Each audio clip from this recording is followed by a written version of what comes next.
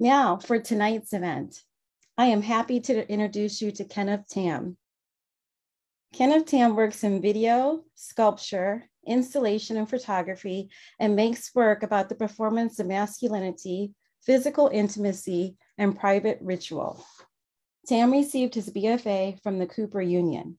He has had solo exhibitions at the Minneapolis Institute of Art, MIT List Center for Visual Arts, the Visual Arts Center at UT Austin, Commonwealth and Council, Night Gallery, Queens Museum, and at the Institute of Contemporary Art, Los Angeles. Tam has participated in group shows at the Hammer Museum, Sculpture Center, Queens, and at the Shed. He has participated in residencies including Artist Lab at 18th Street Art Center, Lower Manhattan Cultural Council Workspace, the Core Residency Program at the Museum of Fine Arts, Houston, Pioneer Works, and at the Kitchen.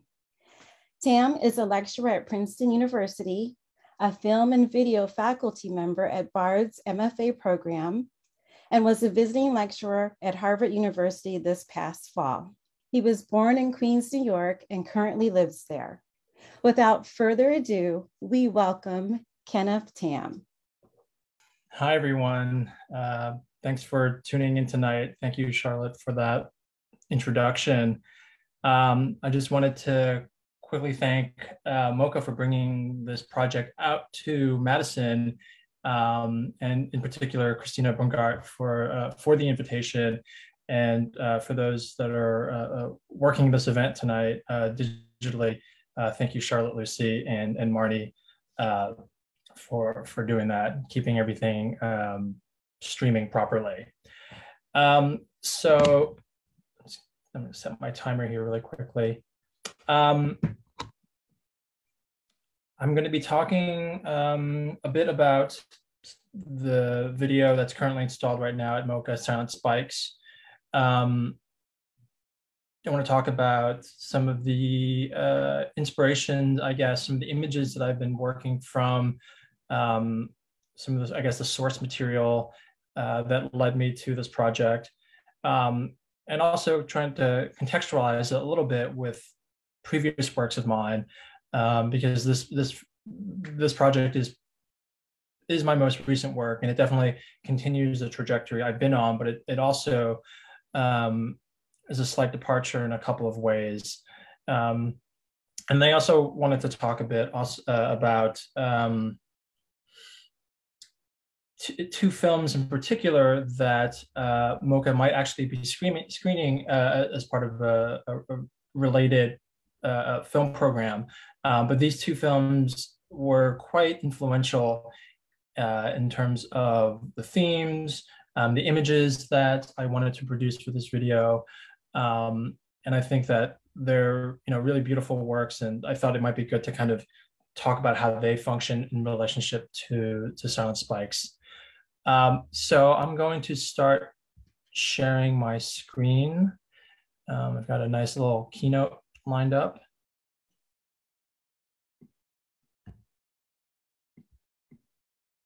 And this presentation is a mixture of mostly still images, but some video clips with sound. And hopefully that all comes through properly to you at home. So Silent Spikes is a project that, as Charlotte mentioned, was commissioned by the Queens Museum.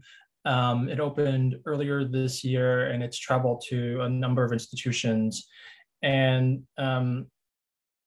it's probably my most ambitious project to date, combining different kind of, say, stylistic elements and overlapping strands of research that combined into a two-channel video. At the Queens Museum, it actually included some sculpture works that were not able to travel to MMoCA, but I'll show you some images of that shortly. Then the first image that I'm having everyone look at right now is from the video. It's a shot of a particular tunnel in Northern California in the Sierra Nevada mountains that is pretty important in a number of ways. And I'll elaborate on it a bit further into my talk, but I thought it would be good to just kind of start with this image, of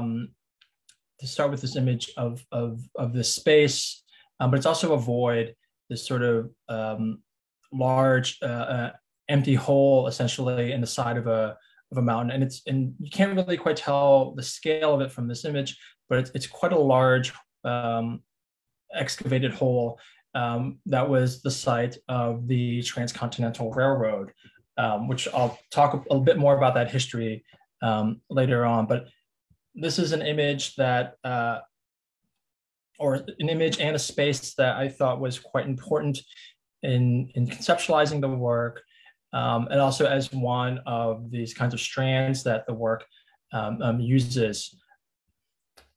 And the space, is also interesting because of its importance in the role that it played in developing the West.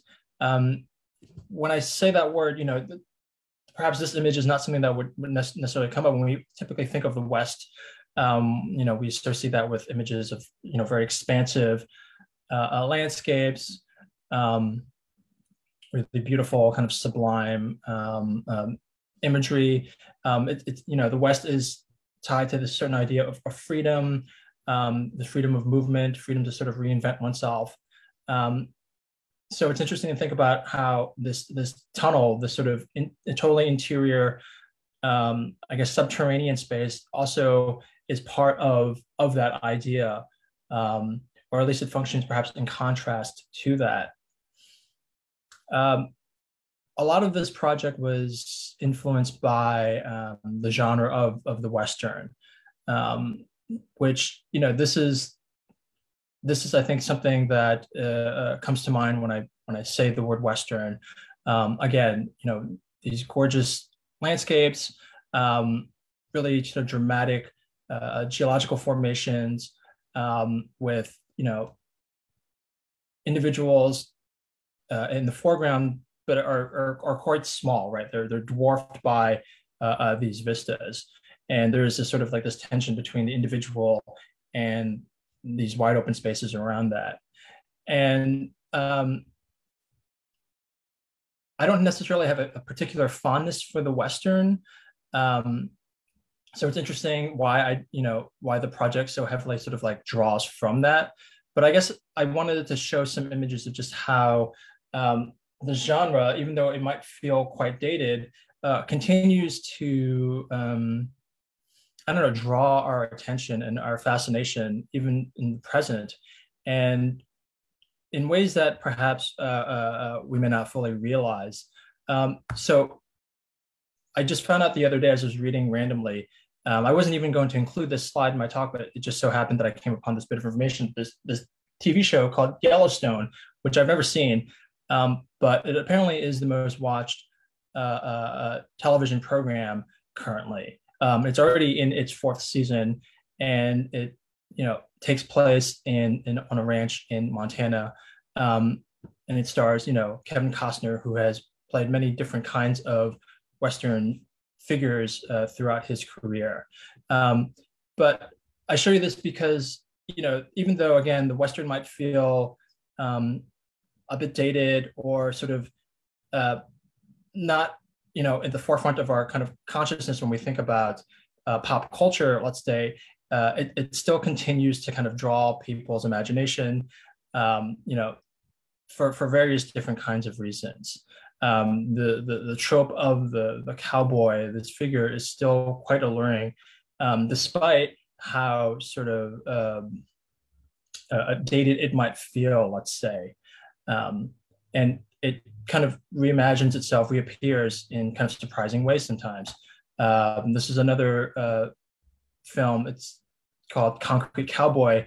It's actually set in an urban environment in Philadelphia, and it follows this group of Black cowboys in an entirely urban context. I haven't seen this show either, but it's interesting how, again, it takes these very familiar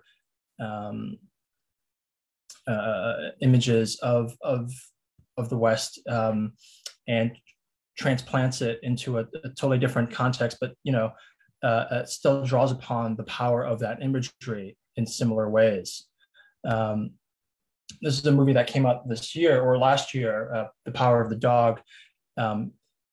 It's supposedly also set in Montana, early 20th century, but it's actually shot in New Zealand by a New Zealand director, Jane Campion, with the lead character played by an Englishman, Benedict Cumberbatch. It's actually a really beautiful film, and it kind of subverts a lot of the tropes of the Western. But at the same time, still really relishing in the visuals, the dramatic impact of the lone individual in contrast with their sort of surroundings. This is a television show called Westworld that exploits the kind of, it uses the Western or the West as a kind of escapist fantasy. People go out into a simulated theme park to, act out their sort of, act on their inhibitions and have this sort of, again, this sort of fantasy simulation world for them. And it just so happens to be set in the West. So yeah, again, like the space that functions as a kind of male-oriented escapist kind of fantasy, where all of their sort of different desires can be indulged. But it's a sci-fi film or television show. The Mandalorian, the Star Wars franchise is essentially, I think, at its heart, also a Western. Looking at this character who's a lone bounty hunter figure. Even in the shot, it's so reminiscent of, if you didn't know that they were, riding aliens, you would assume that they were on horseback, set against what could ostensibly be a Western landscape, but it's supposed to be some sort of distant alien world. But again, it borrows heavily from the tropes of a Western film. So this idea of the lone figure who has to kind of embark on this mission, this quest, whatever, on his own against all odds, is a very kind of sturdy narrative that is a staple of Westerns. And then these are just some examples of Western films that I think are slightly more revisionist, in the sense that they start to, bring in characters that typically aren't featured in these films. So this is a film called First Cow, not The Last Cow, by Kelly Reichardt. And it talks about these two individuals that meet in the West, I think in Oregon. And, it's rare to see an Asian character in this space, in this sort of cinematic space, even though they did exist within that time period. And so much of my project thinks about that period and those individuals that were there, but are kind of missing from these kind of representational spaces. And then the last example I'll show is this film, or just a still from the film called The Nightingale. The filmmaker, her name escapes me now, but this is actually set in New Zealand, and it looks at their the history of their sort of frontier time period, but it actually allows for the indigenous population to take a large role within the story. So I guess that's all to say that, it's interesting to see how the Western is sort of is functional, and it's adaptable and it's malleable, and it's allowing these different characters who have traditionally been either totally peripheral or just kind of invisible from these histories to start appearing. And this is a kind of space that I was interested in exploring with my own project. None of these films or TV shows were necessarily referenced in Silent Spikes, but again, I thought it was good to kind of just think about how, again, the Western as images, as this idea, continues to exist in the popular imaginary. So this is what Silent Spikes looked like when it was installed at the Queen's Museum, as the 2-channel video with these two sculptures. And the space that it was installed in is quite unusual and a bit challenging, to say the least. It's quite different from the installation at MMoCA, at the Queens Museum. It was just quite a cavernous space with a lot of strange lines. It had straight walls that were at odd angles with each other, probably not a single right angle in that space, but also curved walls, and it had these really high ceilings, maybe 20, 30, 40 feet. I don't remember, but it was felt quite cavernous. And it actually made sense in relationship to some of the images that I was using in Silent Spikes. This is how the two channels were installed with some of the still images from the video. I'll show some clips from Silent Spikes, but I do hope that people get a chance to go see the show while it's still up.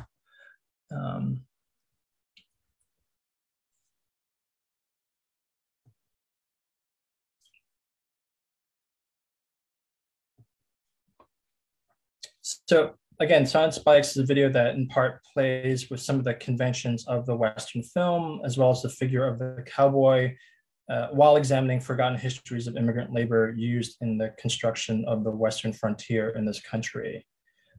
One of the questions I wanted to ask was what happens when a person of Asian descent plays this character, the cowboy, and how might that complicate the portrayal of this figure, especially given the absence of diasporic Asians in representations of the frontier, even though they were living and working at that time period. And this is just a close-up of one of the sculptures, which was a saddle that was propped up 90 degrees on top of this sort of mannequin legs. And the sculptures are actually wearing some of, I guess, the costumes that were used in the video itself. This next image is just to kind of give you a sense of, again, how strange the space is. And you had to walk through this very narrow, I guess, hallway to enter the space. You might not even known that the show was in there. But I think it actually worked out quite well. It sort of replicated the space of being in the tunnel.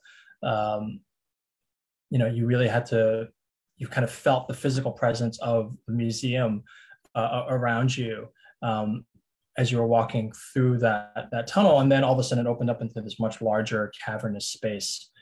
So yeah, there are these interesting kind of environmental, physical considerations that went into the installation. One thing I wanted to talk about is kind of my process. That's pretty important and fairly consistent with a number of my projects. How do I end up working with my participants? How do I work with them? What is that engagement like when we're shooting? I worked with 5 self-identifying Asian American men for Silent Spikes, and this is an image of 4 of them.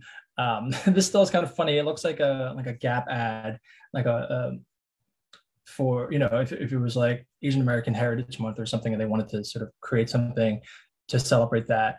It's just all this denim. But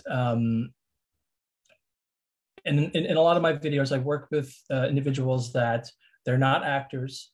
I'm not interested in working with actors, but rather I meet them, I find them through internet postings, where I tell them what the project entails, and they present themselves to me, and they tell me why they're interested in working on whatever project it is.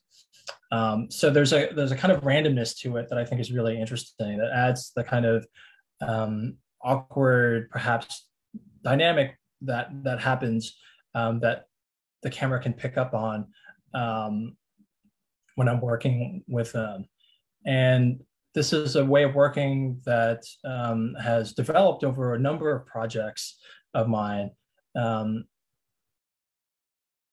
Because I'm interested in exploring the way people perform themselves, the way gender is performed, particularly masculinity, and I think that performance is happening constantly even without the presence of a camera.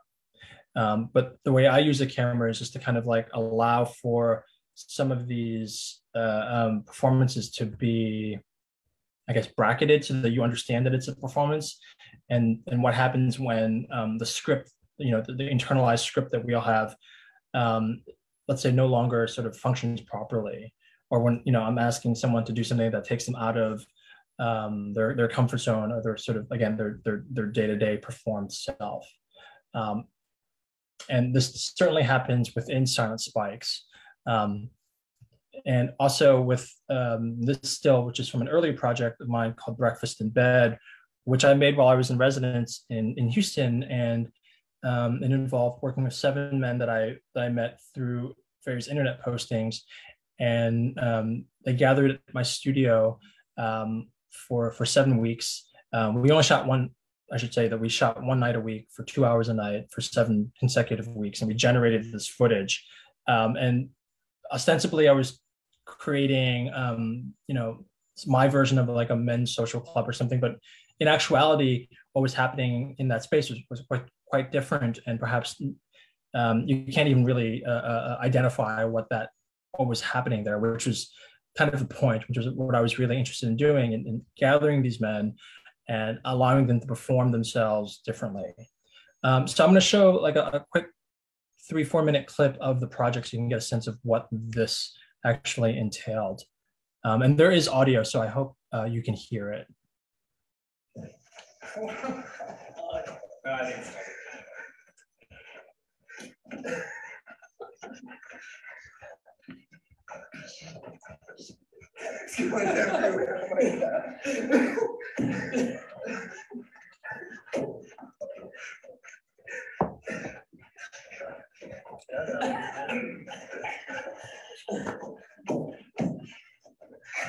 Jesus Christ,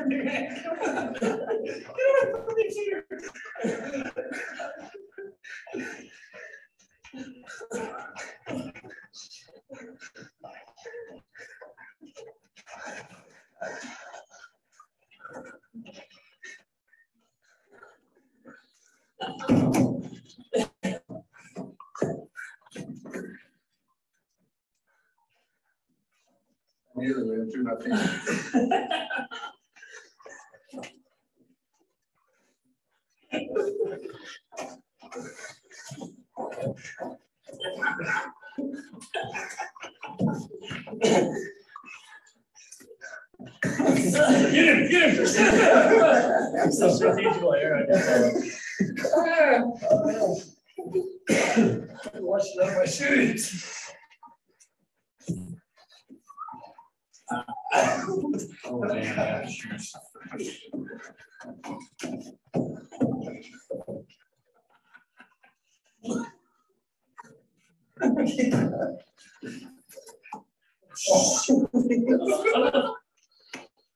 And you're a very attractive fellow. You look like you do a lot of work to take care of yourself. I know you ride your bike regularly, and I know you're out there hitting the streets all the time, and it shows, man. You look good. Growing about another 4 inches, you'll be knocking them dead, brother. Hi, Brian. Good work. I noticed that you're shorter than me, and that was good. I noticed that how your shoulders slope down and your belly comes out. I noticed, like, what I noticed really is these little, like, the gray parts of your stubble. Like, not the gray hair that's coming out, it's what's on your face, the stubble. It just looks like little specks of white. You're a beautiful person. You guys are my friend. Yeah. Let's go in the other direction then. How about that? So speak to Phil. Now, are we doing compliments or just like anything? It doesn't have to be compliments.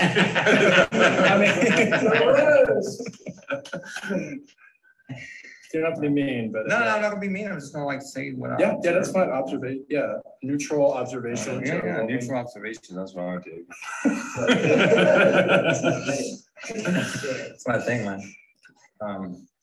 I noticed you have a lot of hair coming out of your shirt. It's black and curly, and it's like it pours out of your shirt. You have long, thick hair. It's like a padding or something. blue eyes. That catches my attention. There's like a little mole here that's underneath the skin. You can't see it unless you're up close. I've noticed that. And you're tall, fit, handsome. Nico, I'm entirely jealous of your swarthy complexion. I wish I could be as dark-headed and as dark-haired and as dark-skinned as you are. You're stocky and thick, something that I've never really had for myself. I've had to make do with being lanky and skinny my whole life. It's been a struggle. You make me jealous, sir. And whenever I watch this, I forget how many questions someone must have if they are not familiar with the context around what they're watching. But I don't have enough time to necessarily go into this project in great detail, but if people have questions about what they just saw, they can certainly ask me at the end during the Q&A. But I show this project because it's really, it kind of set a certain template for the way that I work with my participants, again, in ways that is unrehearsed. There's no scripted dialogue that we use. I'm the person holding the camera actually, and asking the questions. So it's about creating this kind of intimate space, but at the same time, having them do things that requires a certain amount of vulnerability, and again, takes them out of the way in which they think they can kind of perform themselves, or at least puts that into question because of the things that I'm asking them to do. It's certainly, there are certainly absurd elements to it, but it's also quite tender and I think quite revealing of so many things, particularly about, again, the performance of gender. Another project of mine called All of M used the high school prom as a way to kind of look at similar ideas. And again, I gathered a group of men, adult men and also high school students to kind of reenact the high school prom, but in a kind of different way. And again, thinking about the kinds of private rituals that exist, or in this case, the prom is a private one, but thinking about the kinds of rituals that exist that allow for certain kinds of intimacy to take place. And this video kind of played with those conventions and created a different kind of social space for my participants.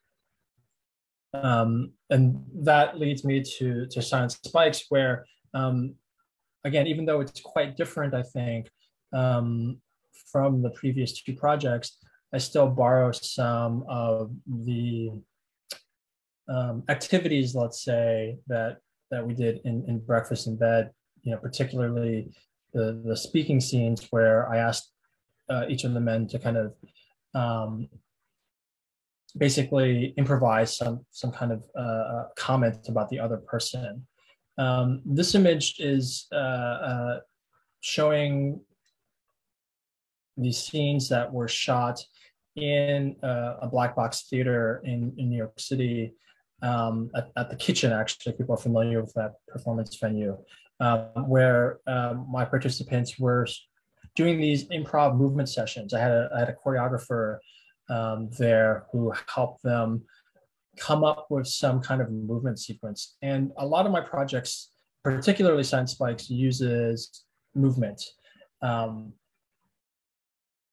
Movement in a way that's not entirely choreographed, movement in a way that's not done by trained bodies, by people who have any dance experience. None of my performers were trained dancers in any particular way. And I'm interested in how movement that is performed, aesthetic movement, let's say, performed by untrained bodies, is also a way of producing a certain kind of vulnerability. In this case, I set it up so that one person was kind of performing for the other. Alfred was performing for Virgo, holding the camera. But in a way, I thought of this as actually kind of like a pas de deux, which is a term for two people dancing together.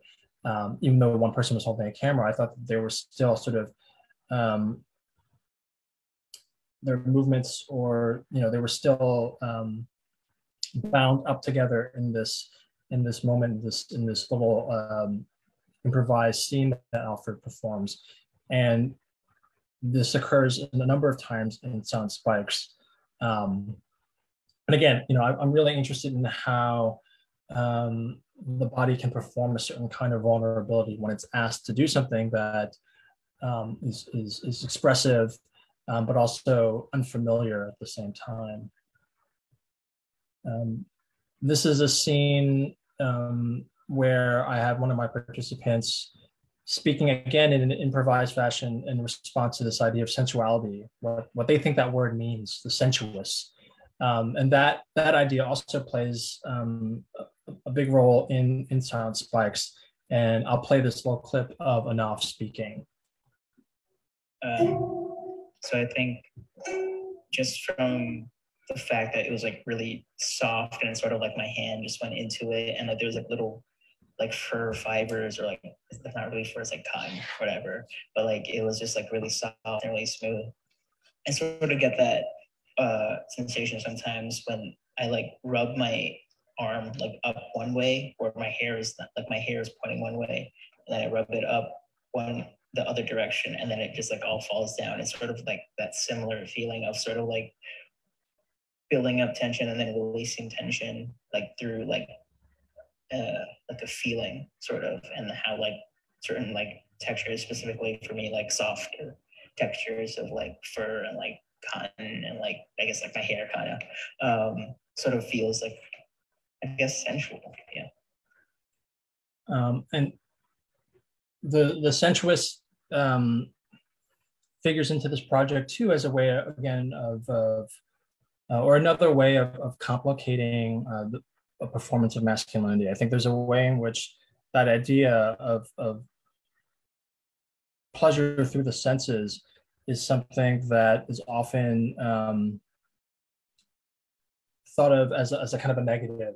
It's treated with a certain amount of shame or stigma within sort of normative masculinity. And with my participants, I actually wanted to embrace that, or speak about that, or see how they understand that term, and even kind of perform that. With a lot of the activities, the kind of images that I had them produce, we're really leaning into creating sensuous images, or thinking about how that could complicate the performance of their masculinity, especially when they're dressed up as cowboys. So, for example, skip ahead to, let's say, this sequence here, where I have Theo perform these movements that are actually derived from bull riding. I show them a number of YouTube videos of people practicing bull riding without the bull. And there was something about that movement that looked like choreography to me. It looked like some sort of very aestheticized series of movements. And I wanted them to perform that in a kind of decontextualized way to kind of reveal these more sort of sensuous qualities in an activity that one would typically associate with being, hypermasculine, and quite aggressive, the body sort of like gyrating with the bull. And so you end up with something that is a bit strange but alluring at the same time. And that's the kind of the quality, that tension that I was interested in producing with my participants. So I'll play this.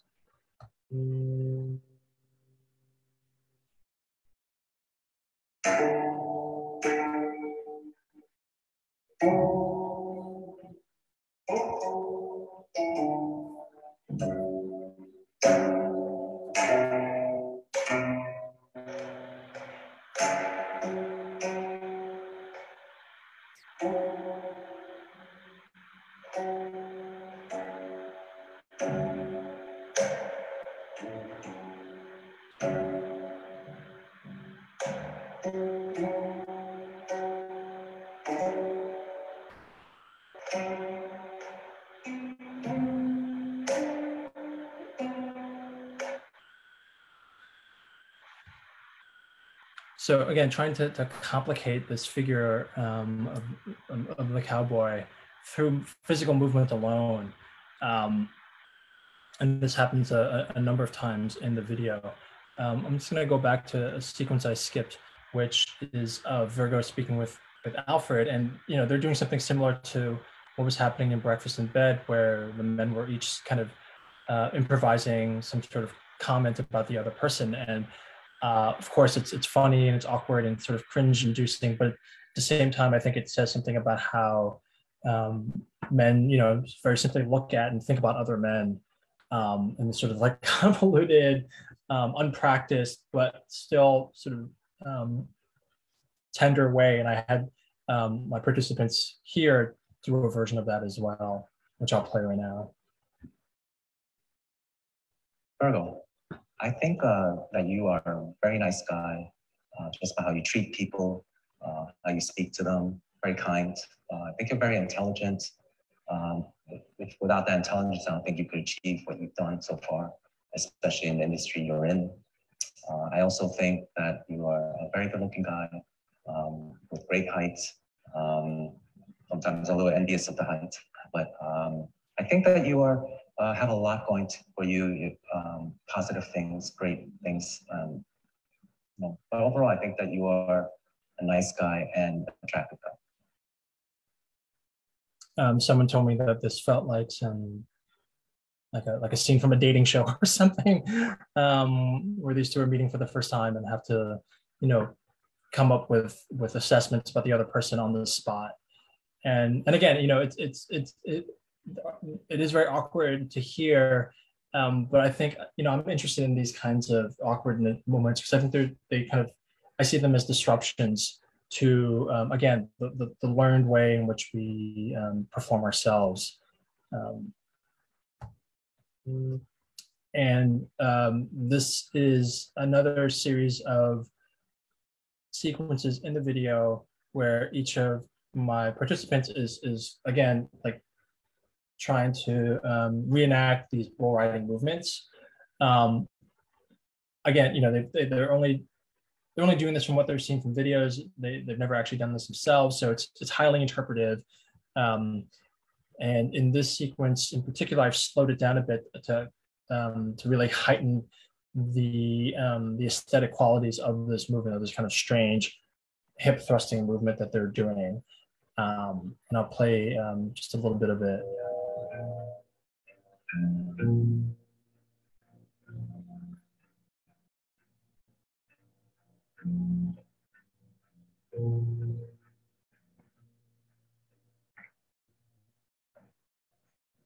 Do you think that you are an individual?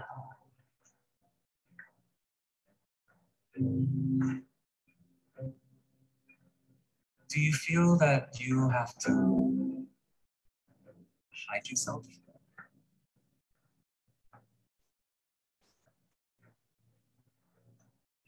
Do you think that you are somebody else? You have to. Sorry, I cut off, but that was Alfred. The voiceover was of Alfred asking a series of questions that were in response to a different prompt. So I wanted to talk a little bit about the actual sort of historical significance of the tunnel. This is one of the larger strands that filters or weaves its way through the video. And this is the image that I start out with. And I just kind of wanted to go over briefly some of the history of the Transcontinental Railroad for those that are not familiar with it. Because I do think it's kind of important to understand this bit of context. This is a very stripped down version of its history, but basically it was a project that originated during the Civil War. President Lincoln, Abraham Lincoln, was the one that actually initiated it. There was to be a railroad that originated in Omaha, Nebraska, and would end up on the West Coast, actually ended up in Sacramento. And the plan was that from both of these cities, they would start building the railroad and it would ultimately meet up in the center somewhere. in this case, it ended up being Utah. And part of the impetus for building this railroad is, other than the obvious things like trade, and allowing people to get to California, was that Lincoln thought that it was a way to kind of unite the country after the horrors of the Civil War.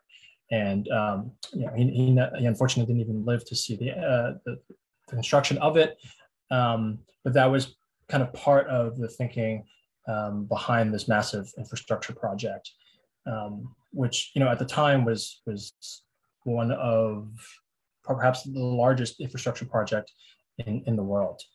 And the segment of the tunnel that you see in Silent Spikes is actually this place called China Wall in the Sierra Nevada mountains in California on the border of Nevada. You can see the little pin that I dropped showing you exactly where it is in relationship to California. And here it is sort of showing it more up close. It's very close to Lake Tahoe, if anyone is familiar with that part of California. It's a really beautiful alpine landscape, gorgeous space. And part of the significance for shooting that particular tunnel or that section of the tunnel, because there are many, many miles of tunnels that they had to blast through to create this railroad, was that in 1867, I discovered this during my research, was that the Chinese laborers that were working, that were the largest contingent of workers on the western end of the Transcontinental Railroad, decided to strike, asking for better wages, for shorter workdays, reduction to a 10-hour workday, and shorter shifts during the most dangerous parts of the job, such as blasting the tunnels. These are demands that seem very reasonable and quite familiar, even in the present day. And it was remarkable to learn about this history, because so often, these individuals, these migrant laborers, if they were mentioned at all in history, they were, it was usually just a kind of a footnote within the larger story about the construction of this railroad. And I think, now they're perhaps devoting more attention to these workers, but I'd never heard about this strike before. And it happening at all was quite impressive, because about 5,000 workers all of a sudden stopped working. And they never found out exactly how they were able to communicate with each other, because the length of the work site was about 20 some odd miles. It was from Cisco to Truckee. It was a pretty long stretch of the railroad, and they were all able to simultaneously stop working. And it was quite a feat, and totally caught the construction managers off guard. They didn't realize it was happening at all. To this day, no one really knows how they were able to communicate over such a vast distance and to do it without anyone finding out. But it was also really powerful to learn about this, because it made you realize that these workers knew that they were being treated unequally, that the white workers who were largely Irish were getting paid better and were getting treated better, and they felt that there was something wrong with that, and they were willing to sort of fight for their demands, and to conduct a labor strike at this point in history was really unheard of. And so all of these things proved to be really remarkable and really changed the way in which I thought about these individuals, and in the ways that they perhaps understood themselves, that they were not merely just sort of disposable units of labor, but that they had dignity, and realized that they were being dehumanized by their treatment. And so that was something that I wanted to incorporate into Silent Spikes, this sort of forgotten history. Not only was their presence sort of these workers largely written out of history, but this particular event, which seems so so transformational in my understanding of how these people thought about themselves. And unfortunately, the strike never actually did not succeed. The manager who was in charge of them, in charge of all these workers, decided to just stop feeding them. They cut off their supply lines and basically starved them out while they were striking. The workers, I think, lasted for about a week before they realized that they couldn't continue. And it might be too simple to say that, this, even though their demands were not met, that the strike was unsuccessful. I think that if you think about it in terms of a larger scope of history, while they were not able to get higher wages or equal treatment, it definitely set, it kind of changed the way in which we think about migrant laborers and marginalized workers. It sort of expands the notion of who these people are and what they're capable of. And again, not just as people that we tend to think of as disposable and anonymous and interchangeable, but as individuals that, had a sense of their self-worth. And it was this sense of humanity that I wanted to bring into Silent Spike. So there's a large portion of the video where there's a kind of fictionalized narrator, there's a fictional narrator recounting a story of him being in the tunnels, and what that experience was like working in there and being in there with the other workers. And part of the disappearance of this history of these individuals is a result of the fact that there was no written documentation by the workers themselves. There's no sort of extant physical evidence, written evidence of their experiences, at least not that I'm aware of. And so I decided to create one that,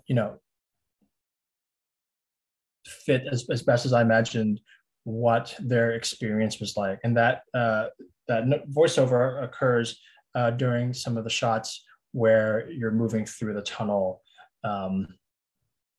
And there's a lot I can talk about with just why I decided to do that, how I came up with that narrative.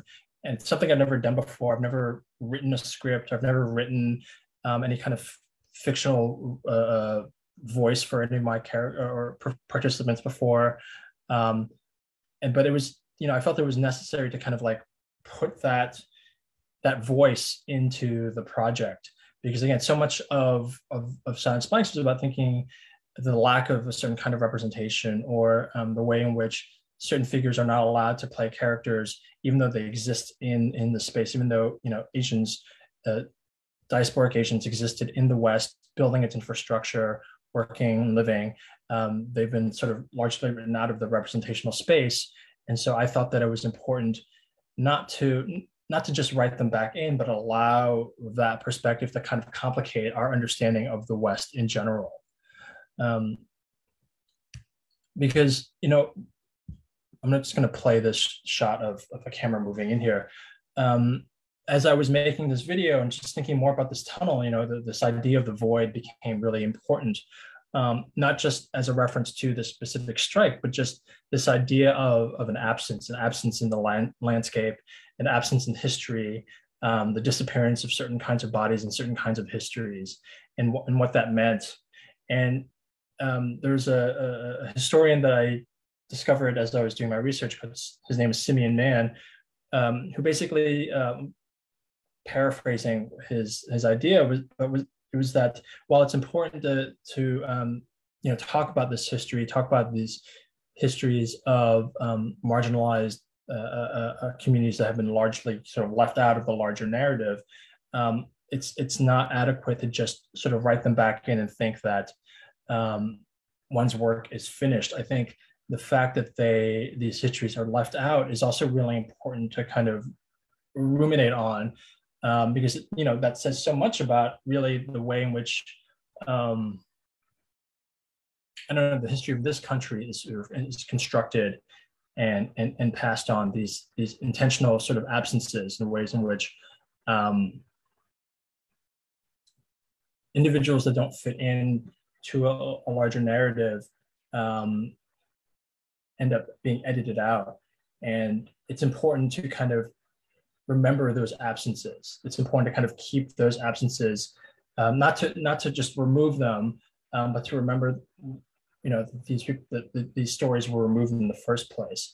And for me, these tunnels are that kind of reminder. There's a sort of void in space, even though, well, now if you go to the site, there's a bit of history. There's some didactic panels there that kind of tell you a bit about the history. But I find this large sort of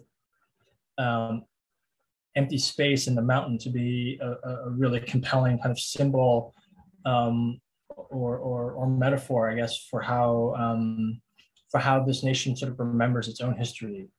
That there are often many of these voids that exist, right? These massive sort of perhaps, you know, intentional absences that we choose not to sort of include in the larger narrative. And I think that's a really compelling way of thinking about history. I'm kind of almost at time, but I'll quickly just run through my remaining slides, which is I wanted to talk about, or just share at least, these two films which were quite important in terms of thinking about this project. One is called Mountain Patrol KK 2004 film by a mainland Chinese filmmaker named Lu Chuan. And then The Rider by Chloe Zhao, probably familiar to some people, made in 2015. And both of these films, I think, are really stunning, but also these somewhat revisionist takes on the Western. I don't think it's a coincidence that they were both made by two people that are not from the US. You know, Chloe Zhao lives and works in here now, but I think she brings a distinctly kind of a perspective that you would not see from someone that, say, lived and grew up in the US. And both of these films are essentially Westerns, but reveal something quite different, reveal a kind of vulnerability in their male lead characters that I've never really seen in any other Western.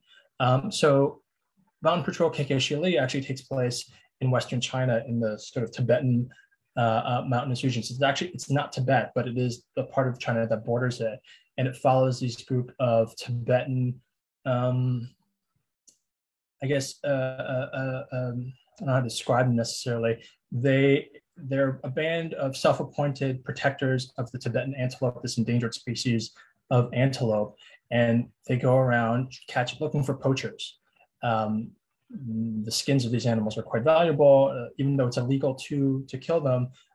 Poachers exist and are slowly decimating this species native to Tibetan areas of China.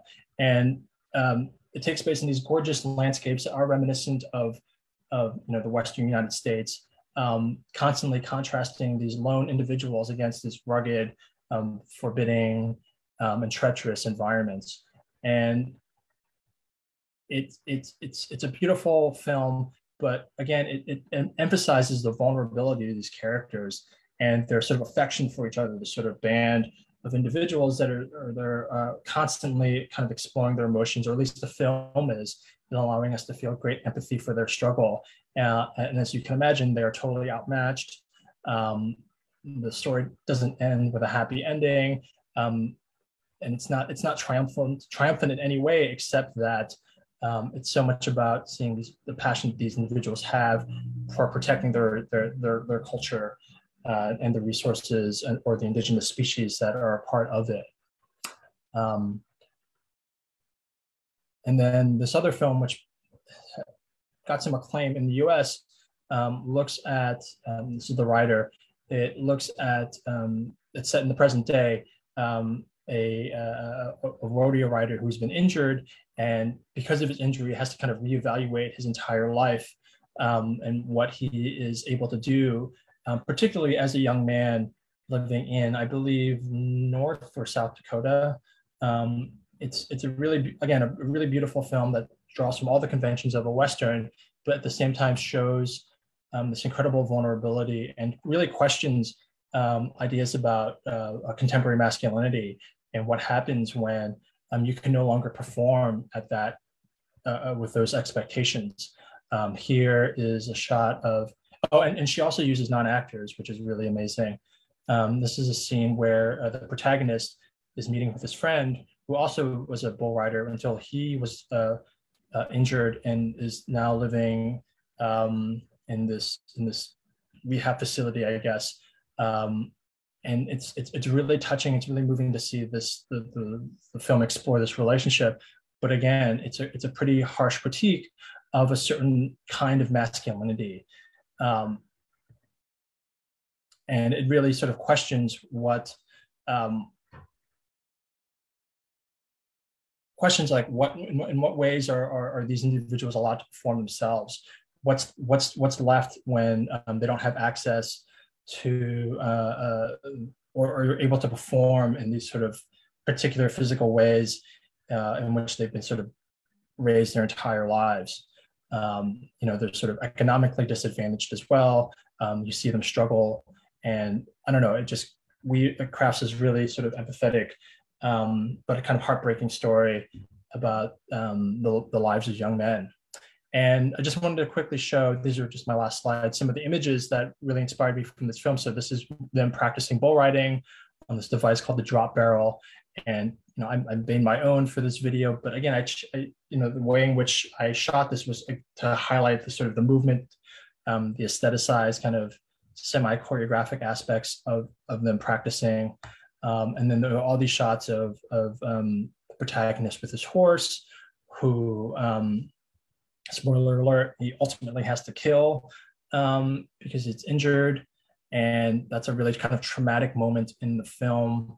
And I kind of, pay homage to that through this kind of absurd version with Virgo holding the calf head. But again, trying to sort of highlight the more tender moments in a genre film that tends to avoid those kinds of images.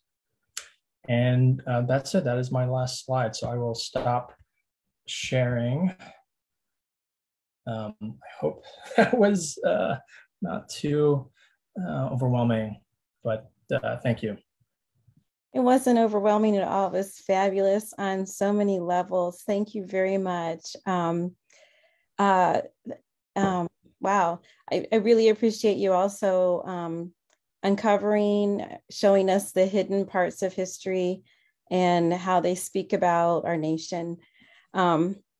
So interesting. I want to also piggyback to your comments about the two films to announce to everyone that we will be showing the writer here at the museum in our lecture hall on Thursday, February 10th at 7 p.m.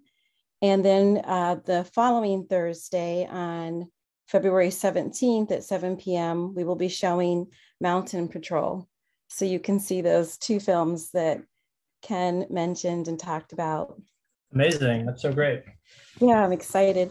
We do have questions for you, a couple questions, but we may not be able to get to all of them, but I will ask you one question if that's okay. Yes, please. Okay. The question is, I've noticed in your work, there are similar conversational prompts and themes. Are you guiding these? As you are examining the nexus between masculinity, gender, economics, and race, what have been the most surprising things revealed in these conversations? Where are you finding surprising similarities and differences at this intersection? Wow, those are big questions, great questions, but the big. Maybe I'll just answer the easiest one, which was about how I guide these activities and perhaps what my role is behind the camera. And like I said, none of the speaking parts or even really the physical perform parts are rehearsed. I have a loose frame that I come in with. Obviously, I have the activity in mind, but how it actually gets performed or how it gets kind of figured out by my participants is largely done in an improvised way. We certainly do multiple takes of things, but I try to keep it. I try to keep my directorial intervention to a minimum. I'm much more interested in how they respond to these prompts and how they, let's say, choose to answer them or not answer them. I think, the most surprising things, the most interesting responses are the ones that I don't think of, the ones in which they are doing something that really surprises me, that like, again, like reveals some sort of vulnerability within them. I guess it's hard to describe. It's something that, is so much about my process, is just like being very present with them with them when we're shooting, and just kind of allowing things to kind of happen. And